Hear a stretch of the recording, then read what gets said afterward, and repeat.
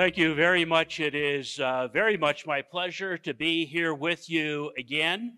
I've had the opportunity to attend this Congress a number of times. It is an excellent Congress, and I'm very happy to be part of it.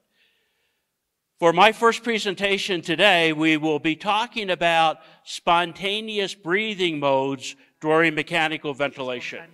This is an area for which there has been a lot of interest in recent years. I will talk about some of the newer ventilator modes that are intended to be used with spontaneous ventilation, and then I'll talk more about the overall issue of whether or not we should allow our mechanically ventilated patients to breathe spontaneously. These are my disclosures. I don't believe that any of them have any impact on this presentation. Shown on this slide are conventional ventilator modes that I'm sure all of you are familiar with.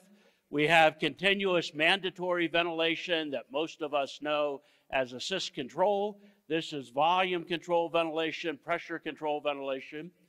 There are modes that allow continuous spontaneous ventilation where there's no backup rate. This is pressure support ventilation that I'm sure all of you are familiar with. And then we can mix mandatory and spontaneous breaths with synchronized IMV, where we have either volume control or pressure control ventilation. And if the patient's rate is greater than the rate set on the ventilator, the patient receives a pressure support breath.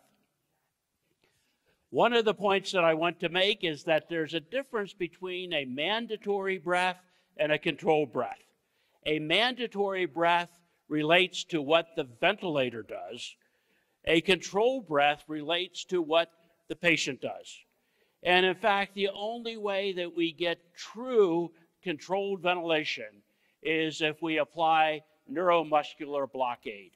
And in fact, with any ventilator mode, the patient can breathe spontaneously in addition to what the ventilator applies with a mandatory breath. And I think it's also important to distinguish between a spontaneous breath and an assisted breath, remembering that the ventilator always assists the patient, irregardless of what the mode is that we set on the ventilator. So I prefer to use terms such as spontaneous breaths rather than assisted breaths, because all breaths technically are assisted breaths. There are a number of ventilator modes that are intended to allow spontaneous breathing. With some of these, there is no set rate, so it relies upon the patient's brainstem to trigger each breath.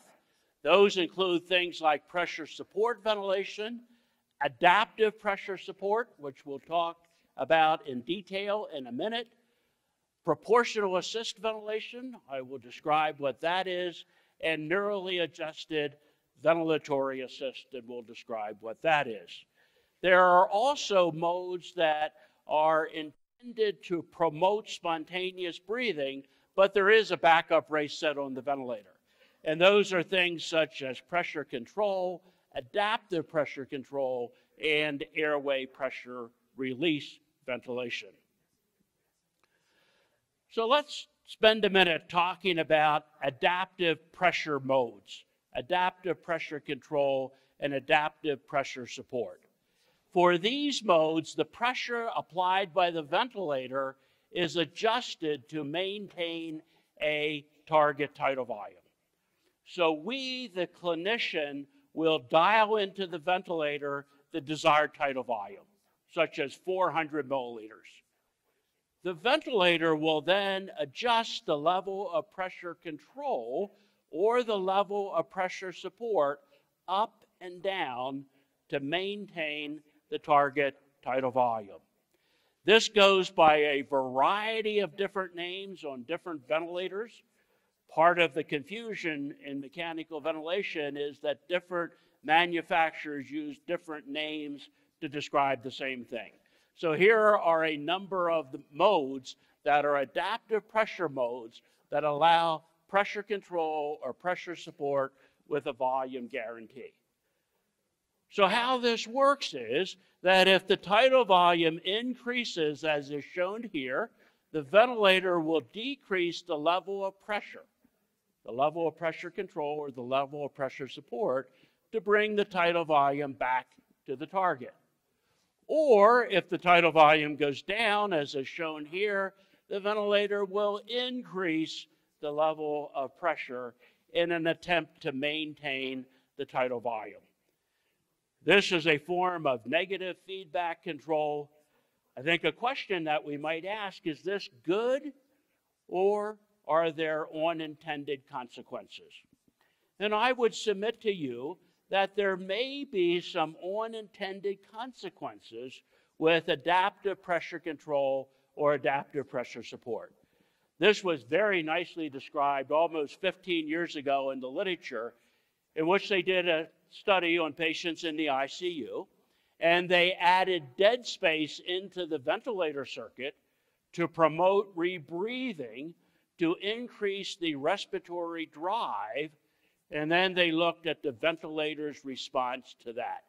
And they looked at the ventilator response with conventional pressure support and with volume support ventilation, a form of adaptive pressure control. And what you can see is that when the dead space was added to the circuit with pressure support, the patient became more tachypnic, but the level of pressure did not change, because that's how pressure support is intended to work. However, with volume support ventilation, when dead space was added to the circuit, increasing the respiratory drive, note that the ventilator takes away support. The amount of pressure applied from the ventilator decreases, and the amount of pressure that is required from the diaphragm increases.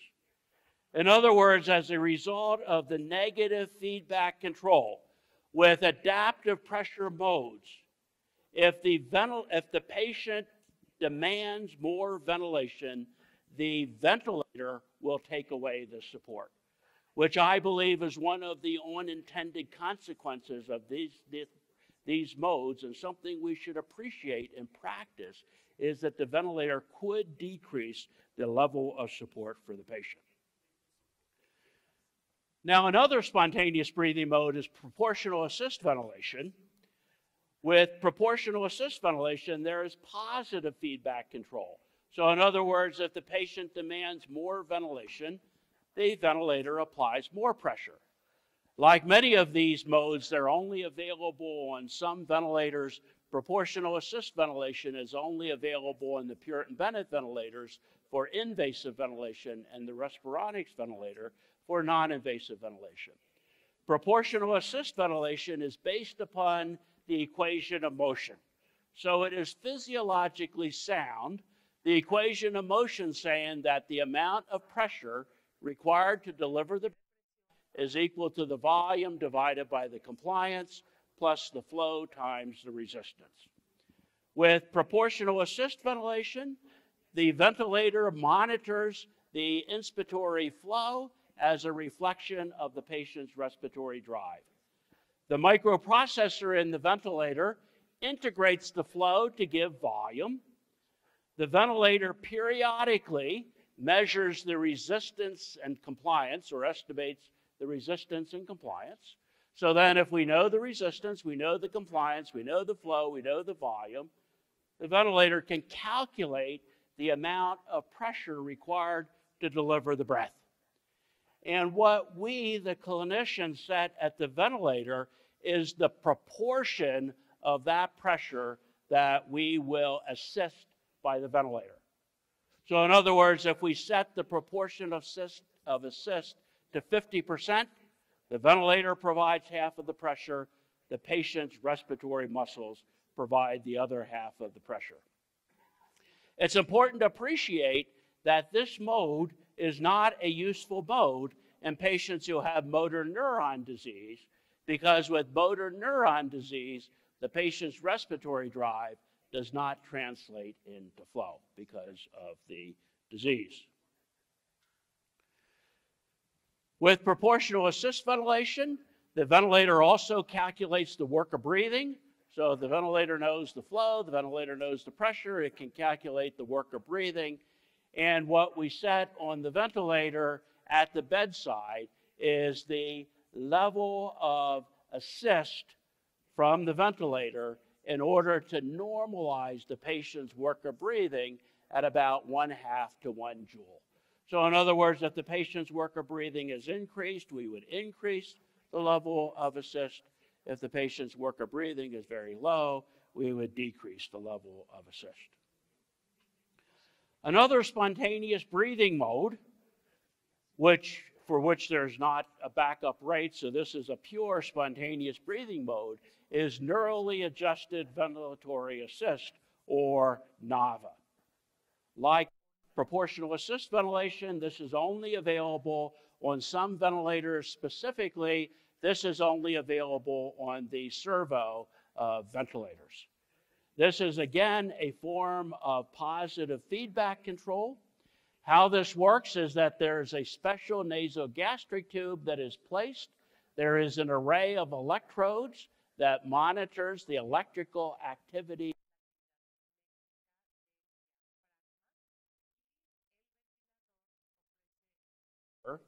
in relation to the electrical activity of the diaphragm.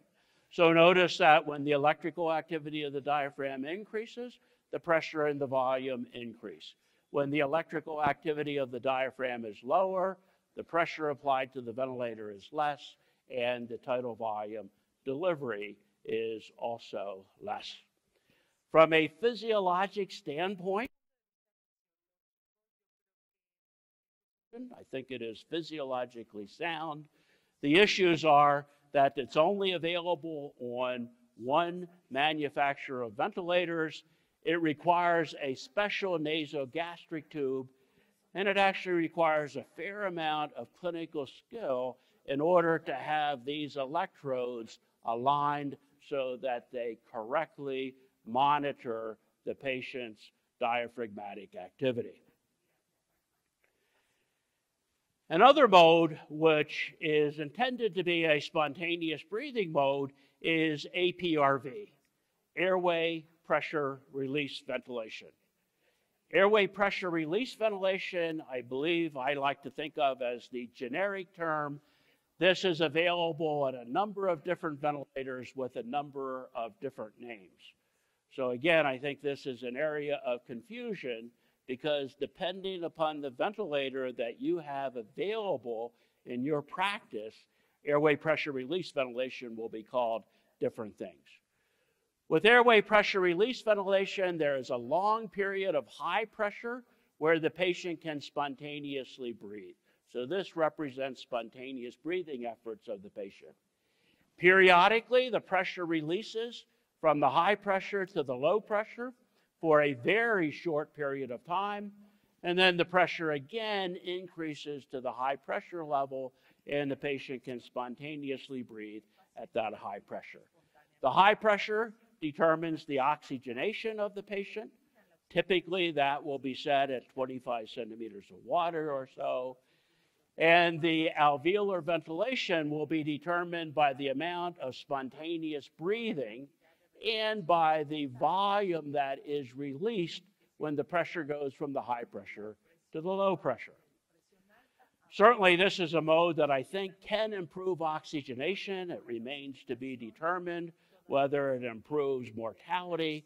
And I think there are concerns about the transpulmonary pressure and the lung injury that might occur with the spontaneous breathing during the high pressure. This is sometimes called IMV, upside down IMV ventilation.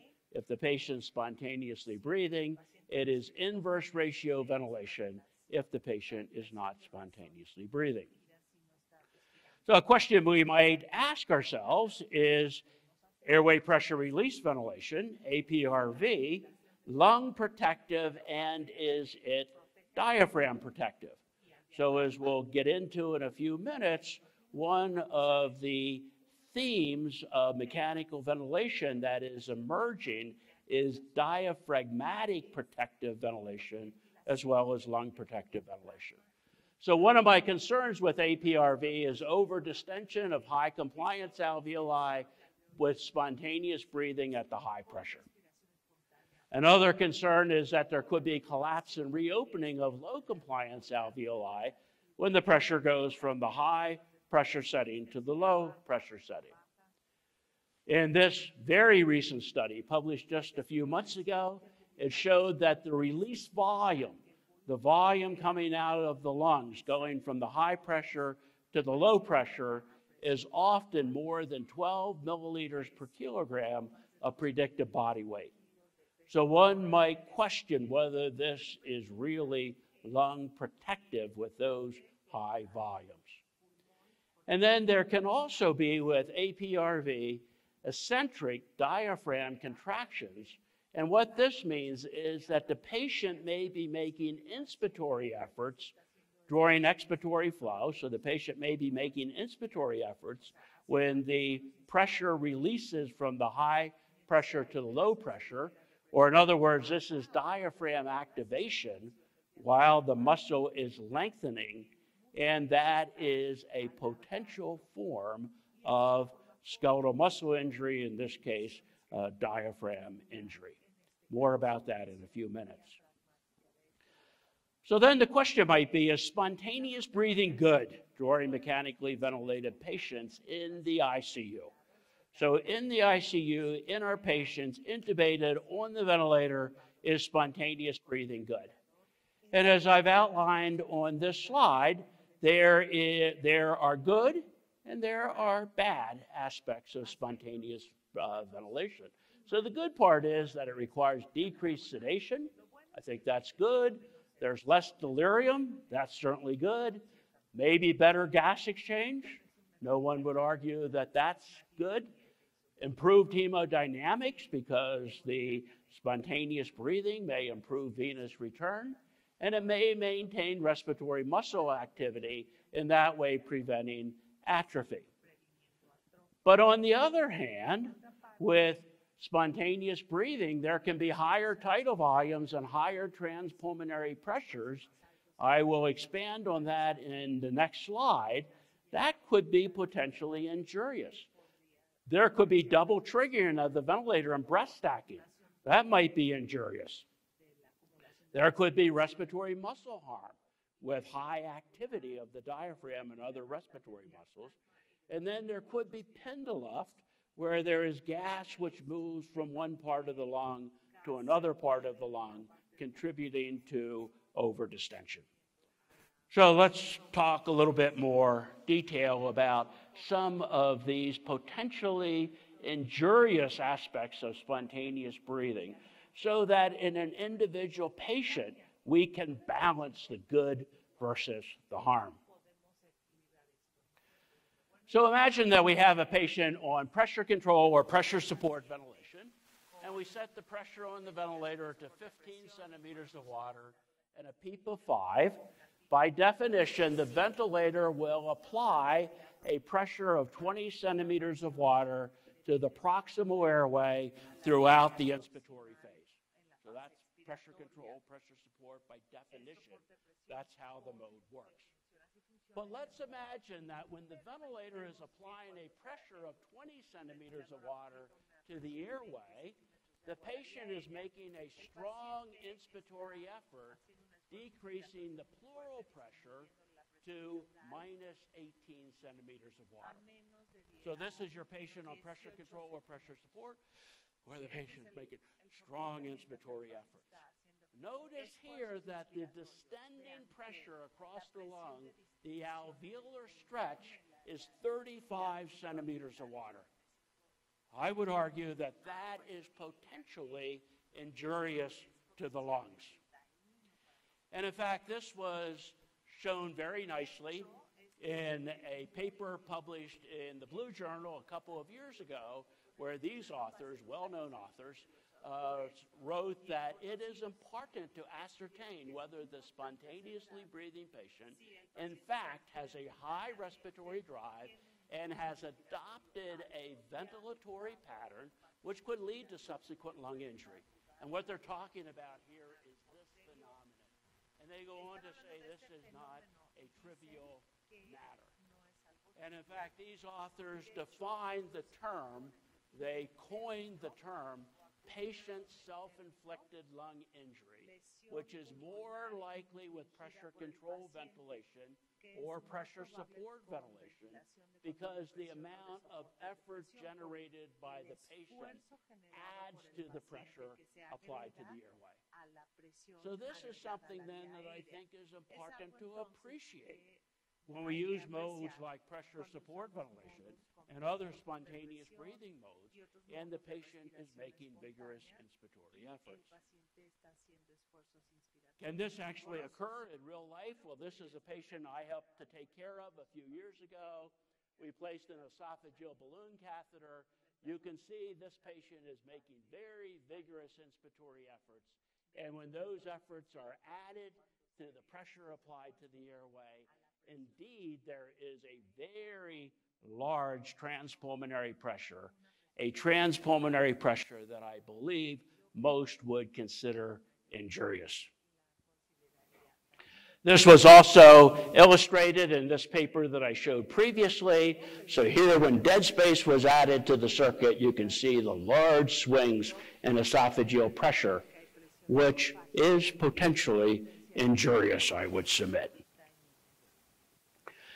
It's also important to appreciate that when a patient makes a vigorous inspiratory effort during mechanical ventilation, that the regional inspiratory pressure may be less. So the regional, I should say, may be more. The regional inspiratory pressure may be greater than what we might measure with a technique such as esophageal manometry. And as it turns out, the greater pleural pressure swings tend to be in the more dependent part of the lungs, so that there could be regional alveolar overdistension if a patient is making vigorous inspiratory efforts during spontaneous breathing modes.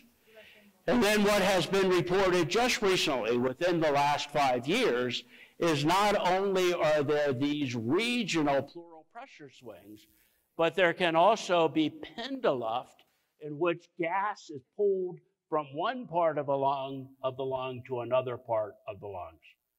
So as a result of regional differences in pleural pressure change with spontaneous breathing efforts, and as a result of pendulift, where gas is pulled from one part of the lung to another, there might actually be regional overdistension in the dependent parts of the lungs.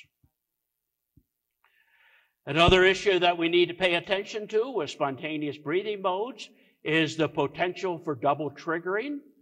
So some, but not all, probably a minority of patients, but at least some patients on spontaneous breathing modes will double trigger. And the issue with double triggering is that it increases the tidal volume that is delivered. So we may have the ventilator set for a tidal volume of 6 milliliters per kilogram of predicted body weight, but if the patient double triggers 2 breaths in rapid succession, the tidal volume might actually be 12 mLs per kilogram of ideal body weight.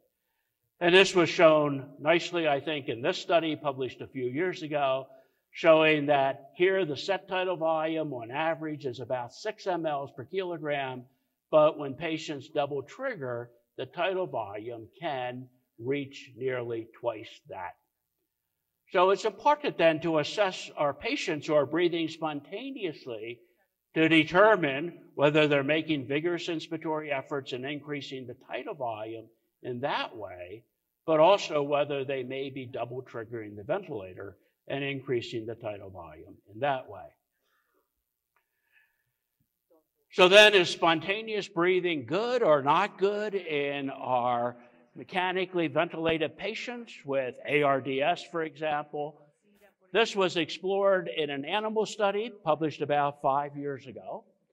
And what these authors reported was that in a small animal model, I believe these were rabbits, with mild lung injury, if the patients were allowed to, if the animals were allowed to breathe spontaneously, as you can see on the histology, that was good for the lungs.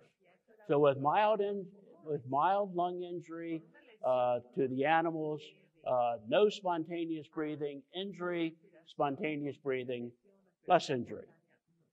However, in other animals which had severe lung injury, if there was spontaneous breathing, there was greater injury, as you can see from the histology, than there was with no spontaneous breathing. So this is an animal model, but it suggests that maybe spontaneous breathing is good with mild injury, but it is harmful with more severe injury to the lungs. The other thing we need to think about with spontaneous breathing and spontaneous breathing modes is the effect that that has on the diaphragm and other respiratory muscles. And this is something that has become increasingly appreciated just in recent years, the potential for diaphragmatic injury during mechanical ventilation.